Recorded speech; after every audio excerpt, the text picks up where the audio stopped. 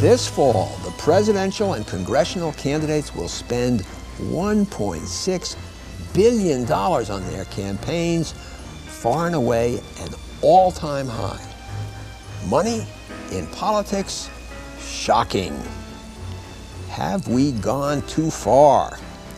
Joining us to discuss the matter are Ellen Miller, Executive Director of the Center for Responsive Politics, which tracks campaign spending; Tom Mann, Director of Governmental Studies at the Brookings Institution and co-author of Congress, the Press, and the Public; Paul Herndon, Professor of Government and Politics at the University of Maryland and author of Congressional Elections, Campaigning at Home and in Washington; and Glenn Simpson, reporter for the Wall Street Journal and co-author of Dirty Little Secrets, The Persistence of Corruption in American Politics. The question before this House: is campaign spending out of control? This week on Think Tank.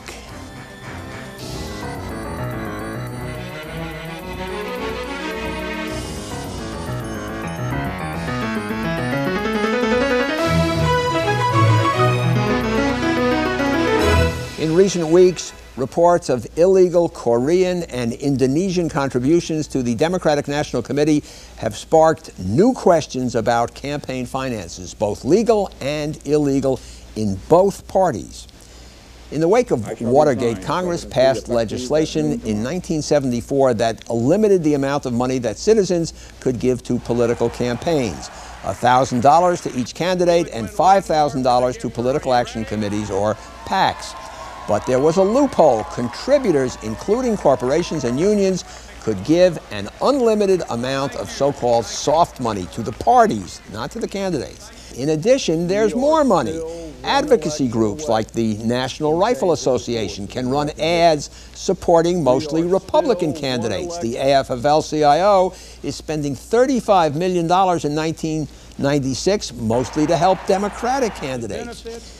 Now, in theory, President Clinton and Senator Bob Dole have each been limited to a mere $62 million in public campaign money. But if you factor in all the hard money, the soft money, the PAC money, the independent expenditures, and so on, it is estimated that the presidential election will cost almost $800 million in 1996. That's up from $311 million in 1992, well more than a doubling. Bob Dole has seized on this issue and has proposed campaign finance reform. We went through an experience in Watergate, our party. And after that happened, we thought we'd cleaned up politics and cleaned up campaign finance reform, but obviously that hasn't happened. There were a lot of abuses back in the 70s. Both parties got together and we produced campaign finance reform, but it's quite clear, based on what's happening here in recent days, that we didn't go far enough. Critics say this attack is somewhat hypocritical because both sides are guilty. If Bob Dole is virginal on this issue, it is retroactive virginity. Let us begin the questioning with you, Ellen Miller, and then let's go around the room. Is our election system out of control? Without question, the campaign finance system for our elections at all levels is out of control. There's more money that's being spent than ever before. You cited the number, $1.6 billion for all federal elections. It's coming from fewer people. Less than 1% of the American people make a contribution of $200 or more. And it's coming more from interested industries and interest groups. They have an axe to grind. And, I think finally the other thing that's out of control is the ability to look at the relationship between the campaign contributions and the decisions that come out of Congress or the White House is all too easy to make. I mean, the ability for contributors to cash in is likewise out of control. Paul Herndon, I would agree. Are we out of control? I would agree we are out of control to some degree. There has been a breakdown of the regulatory regime that governs campaign finance, and as a result, the campaign finance system is more loophole than law. Another problem is there's been a bifurcation of campaign politics. Candidates are now running one campaign for resources and another campaign for votes, and they're becoming very separate. And those that participate in the one campaign, that is the one for resources, are very different than those who participate in the campaign for votes. Tom Mann, what is the view from the Brookings Institution, that noble institute? I don't know about Brookings, but I can tell you I agree. I think the regulatory regime has collapsed. It's a joke. We have on the books restrictions on size of contributions, but nowadays people in the parties, in the White House, in the Congress, if told someone is maxed out, they say, no problem. We can take care of that. That is, we can find a way to channel your dollars. Maxed out, explain that. Up to the limit of a contribution, say, an individual can make to a candidate or to a political party. They say, we can channel, we can launder your dollars in ways to have unlimited contributions. That's what's building the cynicism right now. Politicians are shaking down individuals, companies, and unions to raise money in a way that makes a joke of the whole regulatory regime. Glenn Simpson. Well, clearly the regime has disintegrated to the point where it doesn't really exist anymore, and there is a sort of a loophole culture. I think you do have to remember that at least part of the system clearly is working, which is that people are still required to disclose the sources of much of this money, and that's why we're having scandals right now, because reporters can actually go and look up where this money's coming from, and if they're willing to do the investigation, they can find out that some of it appears to come from Indonesia or from Spain or anything like that. So clearly this one shred of the system continues to work, and maybe that's a little bit of a hint as to, you know, the recipe for fixing it. I wonder if any of you would like to comment on what Ellen said. I mean, let us stipulate, because I think we all agree on that the system is out of control in terms of its regulatory function. It's just gone bananas. But Ellen says this is leading in effect to institutionalized corruption, that this big money is buying things, and in a sense, it is unanswered because the people can't talk. But don't these various corporations, unions, institutions that pour this money in, aren't they also representing people? In other words, a corporation can employ 50,000 people, a union can have 500,000 members, an independent expenditure, the National Rifle Association, whoever you want, they do represent memberships, they represent voters. Isn't this a market democracy, the money system? The problem is the inequalities that develop in a system like that. Those economic interests that are best off, those groups that are best organized are bound to be more effective in a system of campaign finance such as the one we have. And the concern is that individuals not active in politics, not active in groups, tend to have their voice heard less. That's why we have political parties, presumably, and one of the hopes for reformers, at least some reformers, is to build a bigger role for those groups that represent the individuals that are heard much less in the process. I also think that, you know, ironically, Bob Dole said it best. He said there are no poor people's PACs. I mean, there are no, for general, the average citizen, there is no representation in a democracy that really has become, in essence, a cashocracy. It's clear, you talk to any member of Congress, they will say, any member will say, those who give get something more than just get good government. They get access to argue their case. And so if the vast majority of people can't afford to participate in this political system, then they really are, in a practical sense, left on the sidelines. Spending for poor people in the last 30 years, say, has skyrocketed. I mean, defense has gone down, other things have gone down. Means-tested programs, so-called, I mean, that's how you measure poor people, have skyrocketed. Who bought it for them? I'm not sure that's precisely true. Trust me on that one. I think the real issue here is, you know, if we have a democracy that's based on how much cash you can give, there is almost no one in this country who believes that the special interests who fund election campaigns don't get something in return that they in turn pay for. I just think we need to sort of be mindful of history here. I mean, the system has always rewarded those who are able to organize and accumulate cash behind their point of view. And I mean, you know, this is sort of a defining principle of politics is, you know, get organized, you know. I mean, no, but get organized is right, but get organized with money, I think that sort of strikes getting organized, the definition of getting organized is accumulating money. Money, I think, in a democracy is not a good tool for political participation. We're a capitalist democracy, though, and we've always had that. We've always had money playing a role. The essence of our political system as money. I mean, that the courts have said, you know, money is speech.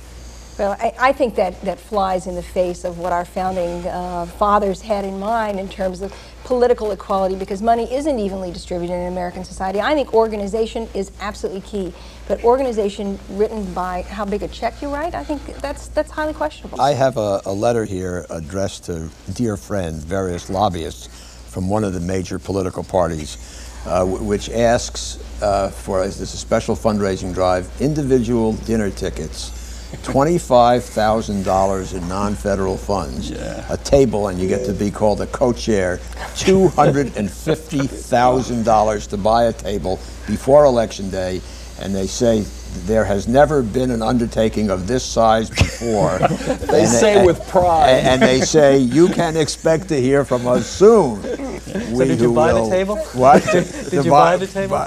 Yeah, did I buy the table? Right, you betcha. No, but not only are you not buying a table, Right. but there are people out there who are more than willing to buy the table, and you bet they get to have at their table, you know, a lawmaker, you know, a key staffer to the candidate, whichever one this may be, to argue their case, to create the kind of subtle relationships that Washington is so well known for. All right, let's leave this for a moment and go back a little bit into history.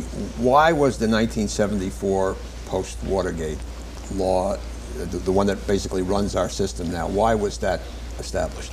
It was designed to deal with the abuses in the 1972 election, in which Maurice Stans, among others, were shaking down corporations for million-dollar contributions to help re-elect the president. It was seen as an outrageous flaunting of what was supposed to be limits on contributions from corporations and the like. So I think that was the act, the set of behavior in 72 stimulated the law. Right now, in 1996, we have returned to how the system that was operating in 72. At that time, it could be done secretively? Right. Oh, brown paper No bags disclosure. were common. Brown paper bags filled with cash were common. In other words, a corporation or a union or a private person could give a brown paper bag of cash to a candidate, and it was never known. Well, the problem was there was no disclosure. There was no Federal Election Commission. Right. There was no one to follow up and investigate on any of this. And that it was not illegal, or it was illegal? No, It was a lot of illegal. it was illegal. But there was no enforcement mechanism. Well, in the wake of Watergate, there were prosecutions of a lot of people. A lot of people ended up getting off, but a number of people were prosecuted. I think Armand Hammer famously was prosecuted. And then ultimately got a pardon. That's right.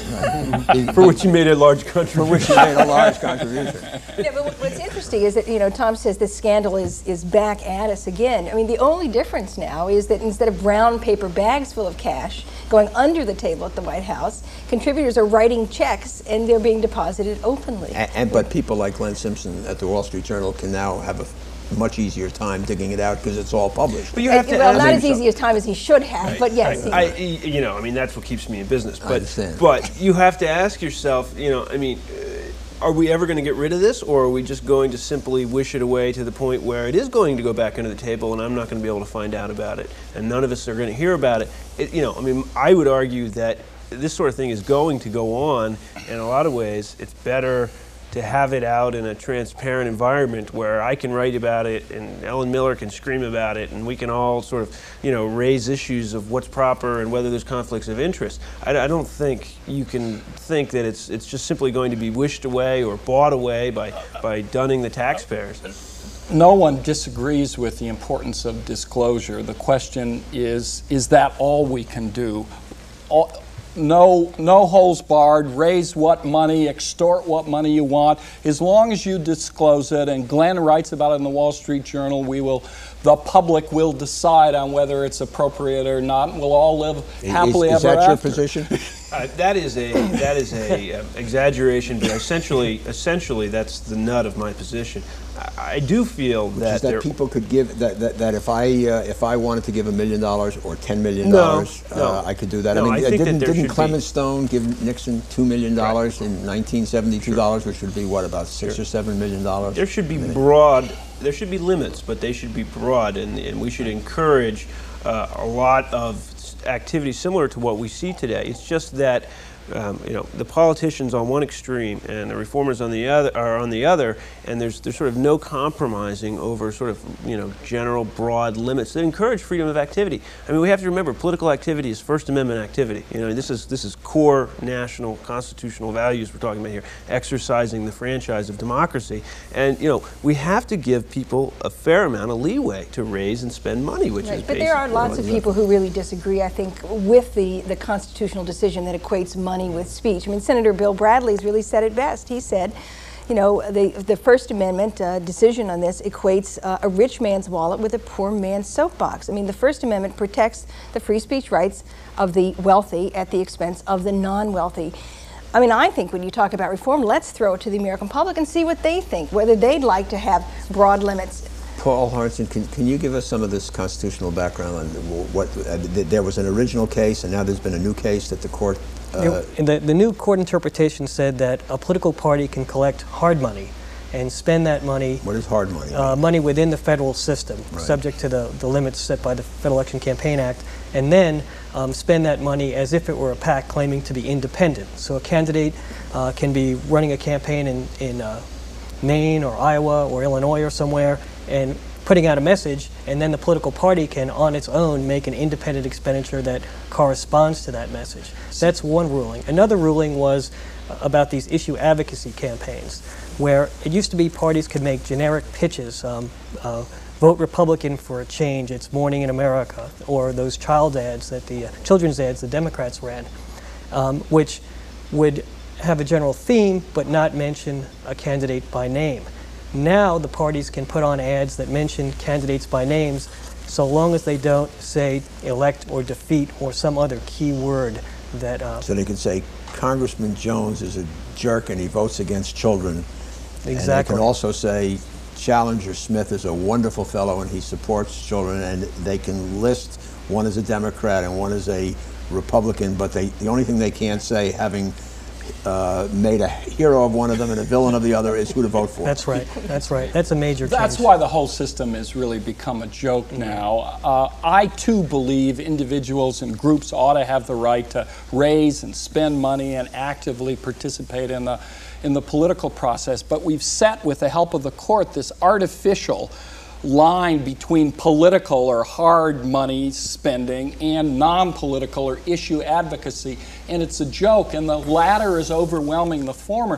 What I'd like to do is free up the political parties to spend as much money as they want on behalf of their candidates, but require that the money they get, all of the money they get, come under the restrictions of federal election law. That is to say, federalize the system by eliminating all soft money.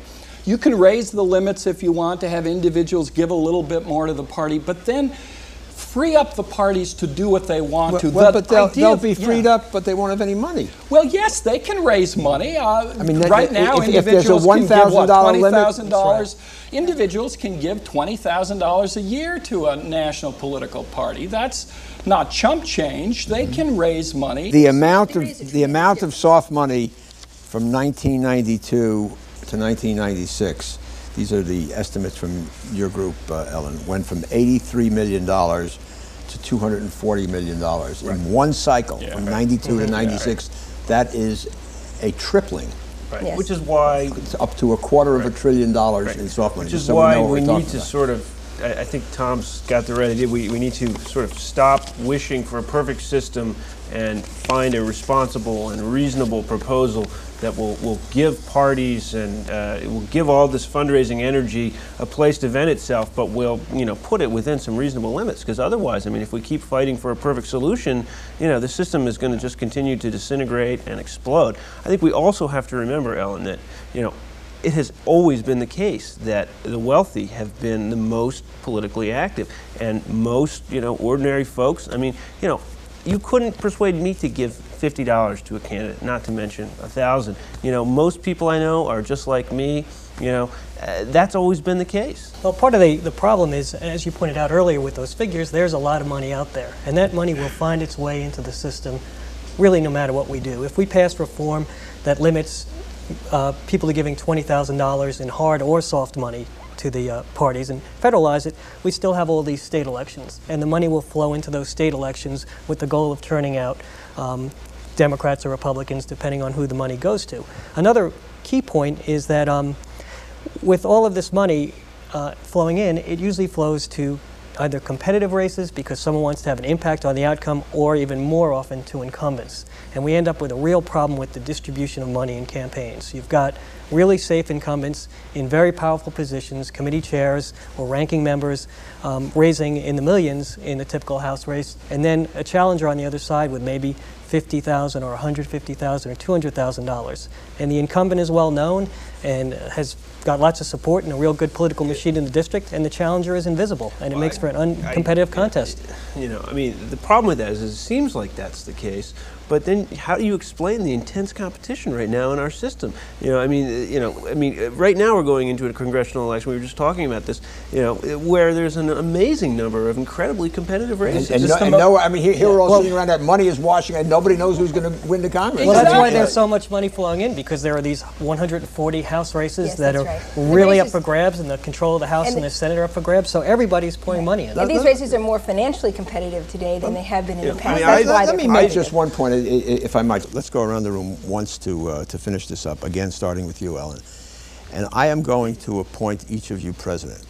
I'm going to give you 2 terms. I'm going to give you a sympathetic Congress, a sympathetic Supreme Court. You are going to control all the state legislatures. You are a Democratic dictator. Congratulations, Madam President. You have 45 seconds maximum to tell me what you would do. I think I would send a bill to the Congress that prohibited the private financing of congressional and presidential elections in the primary and general election period.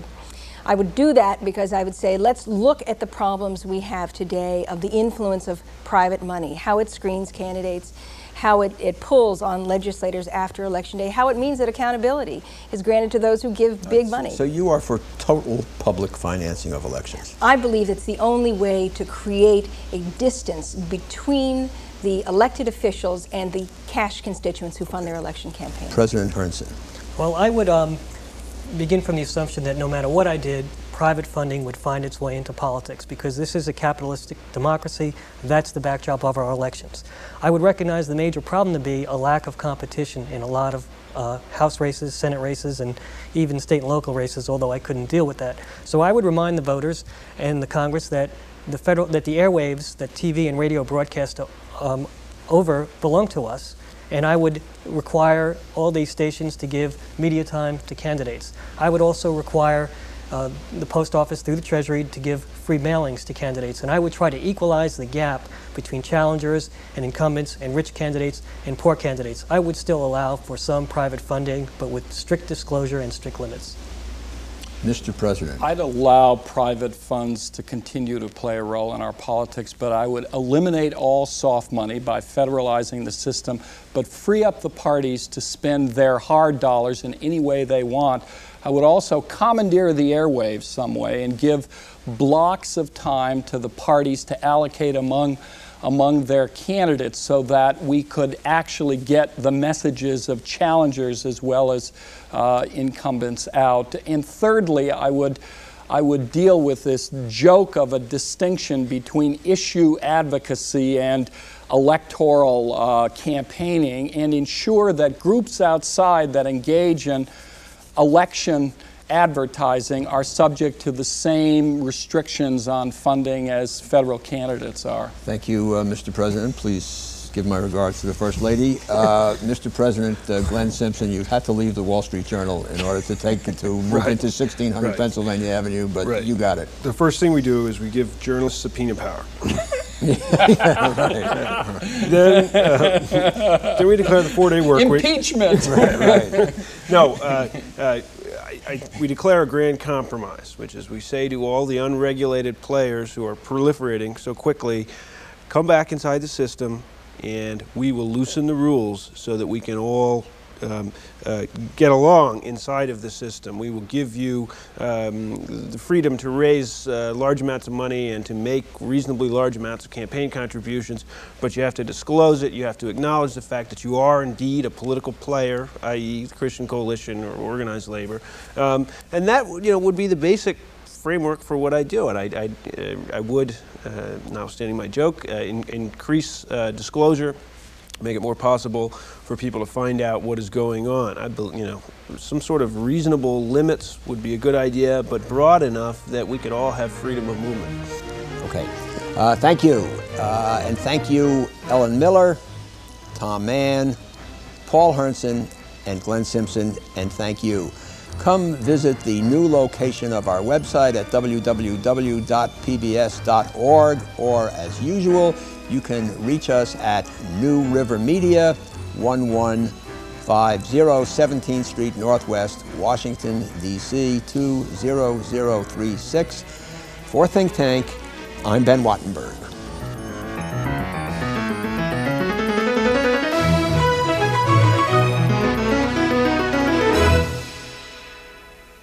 This has been a production of BJW Incorporated in association with New River Media, which are solely responsible for its content.